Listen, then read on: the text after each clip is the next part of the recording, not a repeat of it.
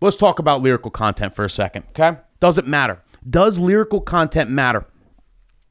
This is something that comes up with a lot with DJs, right? Like, should you be listening to the lyrics of all these songs? Should you play breakup songs at weddings? Like, does that matter? You know, do you really like think about that a lot? You know, do you really like, have you gone through your library and gone through what you've played and like filtered things out? You know, do you purposely, as a wedding DJ or any kind of DJ, do you purposely not play certain songs because of the content? You don't think it's appropriate for a wedding or whatever party you're doing? Do you do that or do you not do that, right? And I want to talk about it, give you my 2 cents. You might agree, you might not. Put it in the comments. Let me know what you think. All right? You might agree, you might not.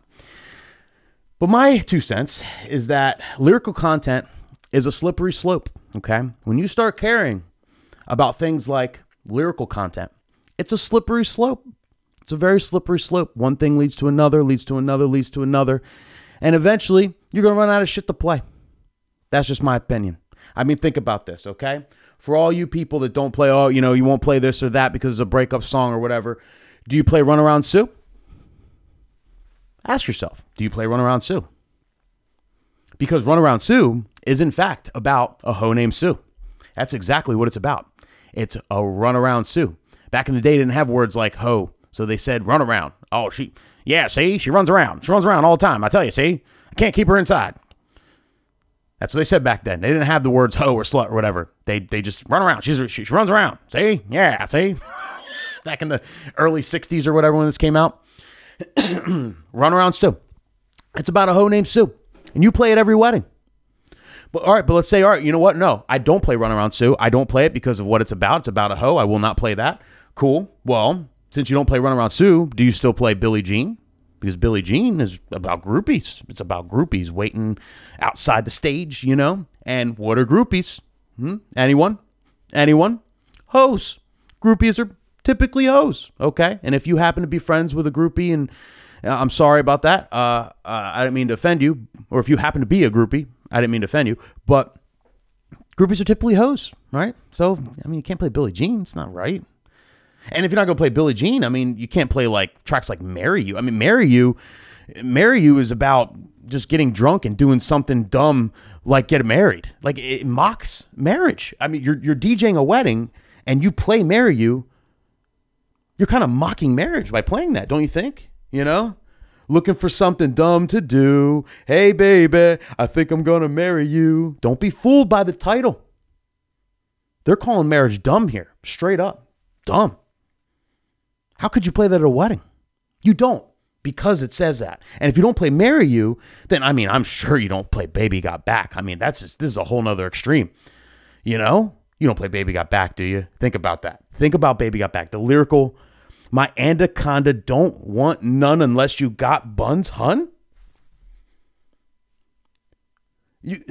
That's discriminating against women without large booties. Sir Mix-a-Lot's message here is saying that if you don't have a large booty, then his anaconda don't want none. And like, what about all the fine young ladies and older ladies? What about all the women out there that have the flat booties? What about all the flat booty women? This is a direct discrimination. You can't play this. It's a direct discrimination, like straight up. This song, it has 3 verses of just straight up discriminating against flat booties. You ever think about how all those women feel? I can't believe you play that. And same thing goes for artists too. Like R. Kelly, right? Okay. All right. R. Kelly's in jail. He did a lot of crazy shit. All right. And you know what? You don't play R. Kelly because, you know, it allows you to hold your head high to a high moral standard. You have that moral just obligation. You will not play R. Kelly because of what he's done. And that makes you feel good on the inside, right? Right? That makes you feel good. That makes you feel great. You feel all warm and fuzzy on the inside because you don't play R. Kelly. That makes you a good person. But if you don't play R. Kelly, then, I mean, you really shouldn't be playing Michael Jackson either, you know? I mean, he's bad. See? It says it right. But seriously, we all know the documentary and all that, right? I didn't watch it, but some bad shit happened, right? So if you're not playing R. Kelly, you can't be playing Michael Jackson. Forget Michael Jackson, all right? Or else that's all out the window. And if you're not playing Michael Jackson, if you're one of those people that don't play Michael Jackson because of what he's done in the past, you definitely don't play Rick James, right? Rick James, you may ask. Well, Rick James famously kidnapped, I think, like 2 people in the early 90s and like assaulted them and shit. He was like high on crack. And he went to jail for kidnapping and assault. He like assaulted these women. He literally kidnapped women. So don't be playing Rick James now. You know what I mean? Like, I mean, that's ridiculous. You can't do that. And if you don't play Rick James, I mean, you definitely can't play Aerosmith. Steven Tyler, I think it was in the late 70s. Oh, look all this up too. I'm not bullshitting you. I'm not making this up.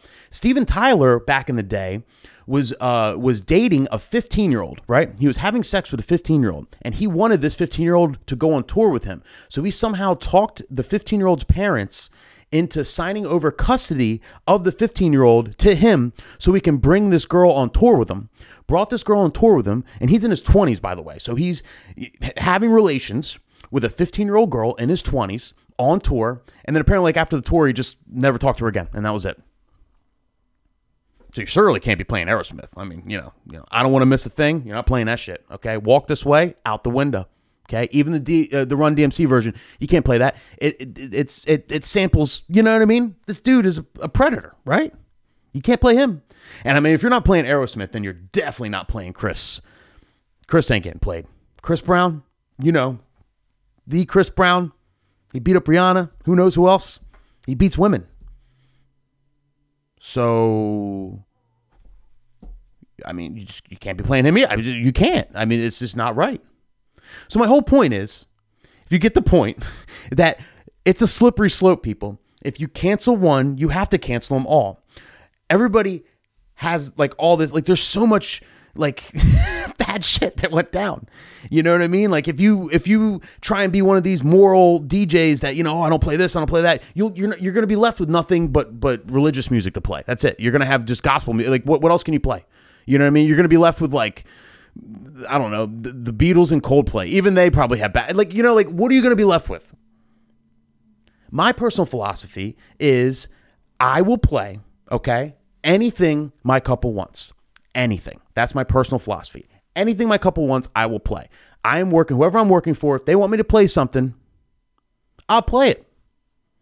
No matter what it is. I don't give a shit. Okay? Whether it's the chicken dance or like corny line dances, which I'm against, but you know, they want me to play it, I'll play that. Whether it's, I don't know, political things, they want whatever they want, I'll play. I don't care. Perfect example. If you follow me on TikTok or Instagram, just an hour ago, I posted this video. And the story behind this video is the couple requested that I play a meme. They said, can you somehow fit in this viral meme in your set somewhere? I'm like, what viral meme? He's like, the I'm gonna come meme. And it's basically, I don't know if you've seen it online, but it's basically, it shows Kamala Harris, our vice president, saying like, don't come, right? And then it switches to Trump, and Trump's like, I'm gonna come. You know what I mean? And it's like this meme. If you haven't seen it, I don't know. So he was like, can you somehow fit this in your set? And I said, you, sir, hired me, and you were the boss. So, you know, what the couple wants, the couple gets. Don't you worry, sir. I got you. So I happened to fit it in my set, and I got it on video, and it went over beautifully, I think. Do not come. Do not come. Do not come. I'm gonna come.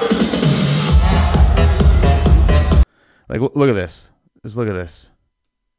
Look. Oh my God. Oh my God. I felt her eyes like staring at the side of my head, but I didn't look up. I was too scared. I felt the eyes. I really did, but I did not look up. I was way too scared. But yeah. Would you guys have done that? You know, some of you may have. Some of you think I'm crazy. What my couple wants, my couple gets.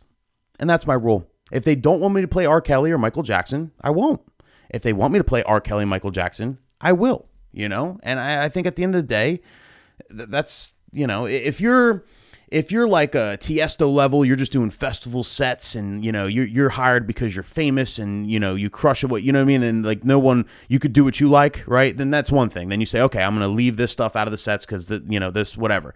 But if you're a working DJ like all of us and we get hired by people and I get hired by someone to do their wedding and they want something, I would never tell a couple that, hey, I can't do that. It's against my own, you know what I mean? Because to me, it's just, I don't know. Why? You know? What they want, they get.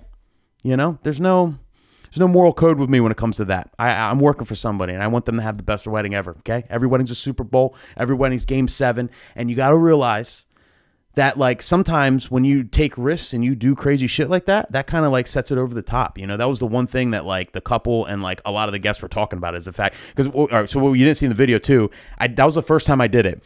Because the groom would come up and be like, dude, you got to do it again. And then other people say, yo, you got to do it again. And the groom's like, just do it throughout the whole night. So I ended up doing it like 8 more times that night. Like before every drop, I'm going to come. Because they liked EDM too, so it worked. So I was doing a bunch of drops at wedding and like literally before every drop, I'm going to come. And that's what I did. And so it was the talk of the wedding. You know what I mean? Like I feel like a lot of people were like cracking up about it or whatever. You know, and little things like that matter. I don't know. I mean, same thing with like curse words. Some people are against playing curse words. Why? You know, if they want it, I'm not going to play it by default. I don't just play explicit. I by default play clean, but if the couple specifically requests that I play curse words, then I'm going to play curse words.